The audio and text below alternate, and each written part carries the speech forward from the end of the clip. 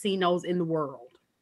I'm Shondra Watson-Wilson, and I serve as the Director of Strategic Partnerships for the Chicago Minority Supplier Development Council, better known as Chicago MSDC. Chicago MSDC is an affiliate of NMSDC, the National Minority Supplier Development Council, and we have a mission to connect certified minority-owned firms with major buying organizations to create sustainable business opportunities and relationships. I am honored to serve as your moderator this afternoon.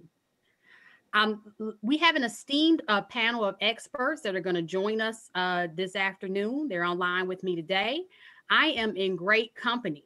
I will allow those panelists to introduce themselves. I'll tell you a little bit about their organizations and their roles. And I'm going to start with Miss Anita Hagan.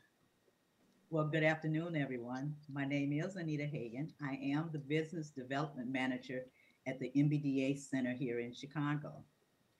It is funded by the U.S. Department of Commerce, the Minority Business Development Agency in Washington, D.C., and it is operated by the Chicago Minority Supplier Development Council.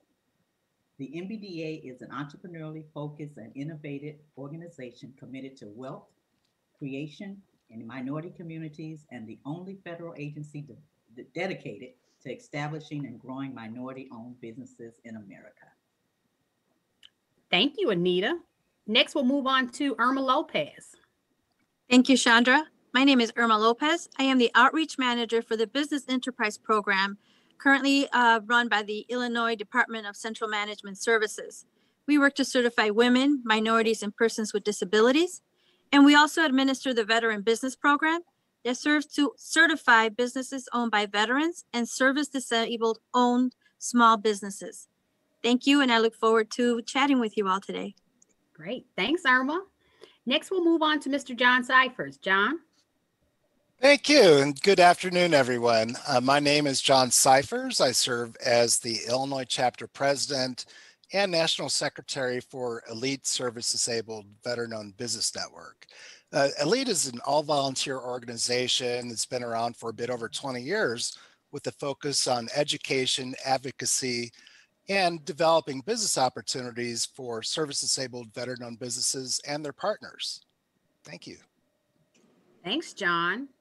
So as I told you, we have an esteemed group of panelists that are with us joining us today. And so we'll go right into our program because we've got lots of great information that we're going to share.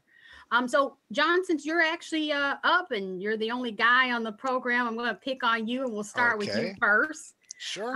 I'll go right into the question of asking, why is it, do you feel that major buying organizations seek to do business with companies that are certified? So companies that actually have the certification, have actually went through the due diligence of the process. Why would a major buying organization seek to do business with companies that are certified versus those that are not? Well, I think that beyond the inherent problems with self-certification, so to speak, those companies know that they're going to be dealing with a bona fide business that's going to help them to achieve either their corporate responsibility goals or other supplier diversity initiatives tied to government mandates or whatever the case may be. And I think the certification is key to ensuring the legitimacy of that business's status. That's exactly right, John. I would agree. I know that it really helps to prove that companies are, in fact, who they say they are, right? I think everybody on the panel will agree with that. We'll go right into the next question. And Miss Irma, hello there. Hello again. Hello again. Next question I'll address your way. What ways can major buying organizations still provide assistance or support to companies that are not certified? So those companies that are still they're starting out, they don't really know much about certification. They may be in the process, but they still want to get in the game. I like that, get in the game. We're doing casinos today, right? We're getting the game. Yes, I think that working with a larger company, organization, or a prime, as we refer to them, is a great initiative for these smaller vendors to get certified, because now they have been selected or almost sponsored by the larger corporation with the prospect of being utilized as a smaller certified vendor. Adding to what John says, you're not only being certified as a woman or minority-owned business, you're being certified for the goods and services you provide. So we are establishing that you are indeed a well-run business, you're established, but more than anything, you are capable of providing those goods and services. So if and when you are lucky enough to already have a relationship with a prime or larger company, you're already at an advantage. And if somebody has seen the potential of your business and the ability to partner with you as a BEP CMSDC certified vendor, helps them meet those corporate responsibilities or goals placed on contracts. So those are very valuable relationships to have as a small business owner, to be identified by someone and wanting to utilize you.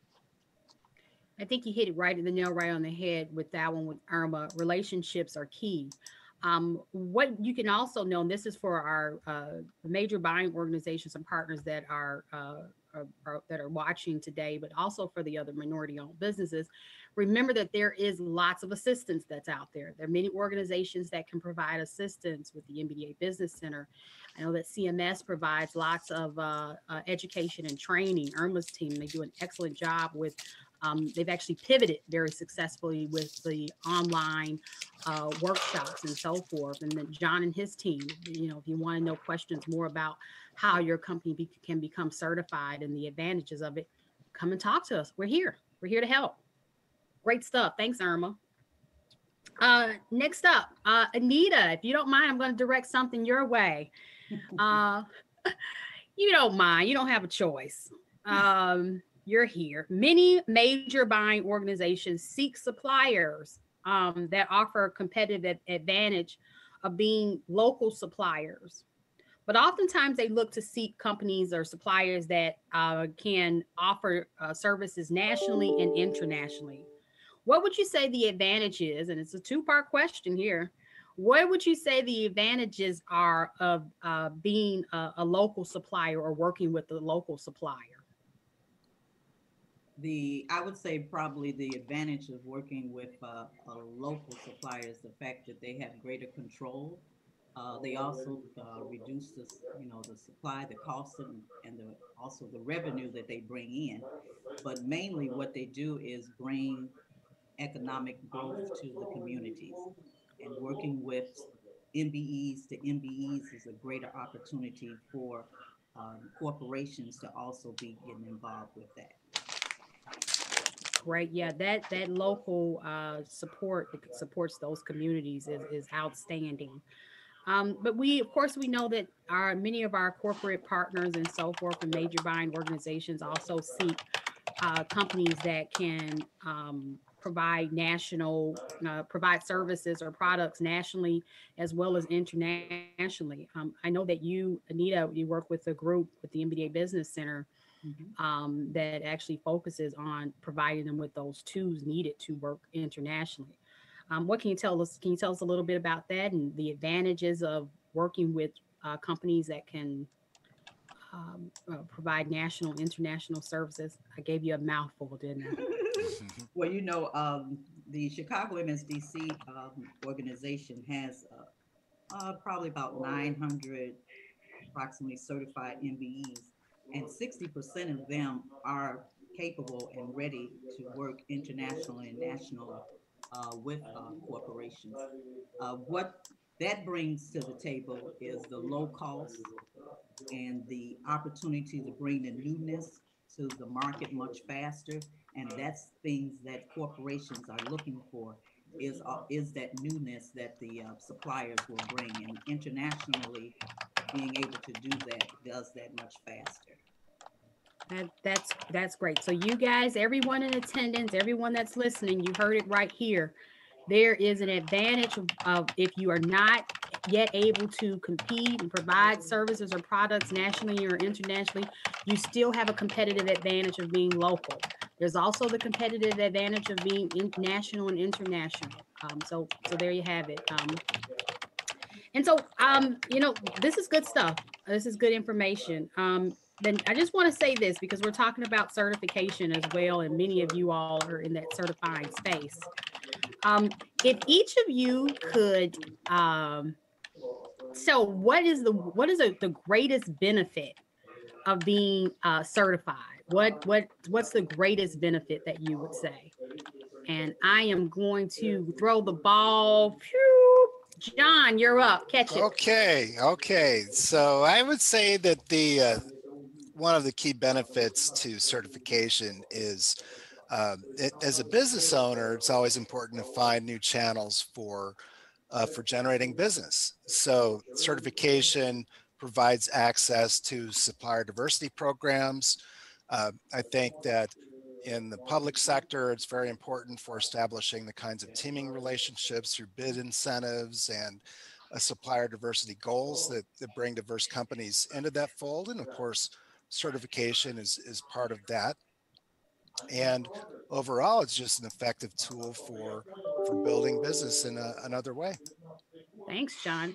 Irma, please share your thoughts. What would you say is the greatest advantage of being certified? As John put it, it opens the door for extra procurement benefits. Anyone and everyone can bid for on state of Illinois opportunities. However, certain contracts have goals placed on them, and that's relative to the number of vendors in the system. So the more participation we have, the higher our goals become, which in turn result in additional economic opportunity for our vendors. We also are recognized by many industries or entities outside of the state of Illinois. The one that always comes to mind is the Chicago Public Schools. They frequently sent vendors to us in an effort to get them certified and have and help them be compliant with their diversity spend. It also happens to be an amazing credential to have as a business, as it shows you've been vetted by a government agency. And aside from being established as a woman, minority, or person with disability or veteran, again, we're also certifying your ability to produce those goods and services as a business. And Anita, finally, if you can take us home, give us your input. Thanks, Irma. I agree with my colleagues on everything they've just said. What I would also add to that is that it is the great and most ultimate beginning of the best handshake you can do. Being able to handshake that certification that somebody else doesn't have is your key and your door opening to your beginnings and your beginnings. There you have it. Couldn't have summed it up better. Thank you so much, guys. And I want to go ahead and this kind of concludes our presentation for today. I want to thank Penn National Gaming Casino Chicagoland for their support and partnership and for putting this program on. A special thanks to Kimberly Woods with Hollywood Aurora Casinos and Lydia Garvey with Hollywood Joliet Casinos. Special thanks to our panelists today. Let's give them a round of applause. Yay! To Ms. Anita Hagan, Irma Lopez, John Cyphers. I want to thank you so much for serving as I promised, an esteemed panel of experts for us this afternoon. Thank you so much. And a special thank you to you, the audience, for joining us. We hope that this information was helpful. If you have any, need additional questions or you wish to continue the conversation, please reach out to one of these panelists at their respective agencies. Thanks again so much and have a wonderful, wonderful rest of your day.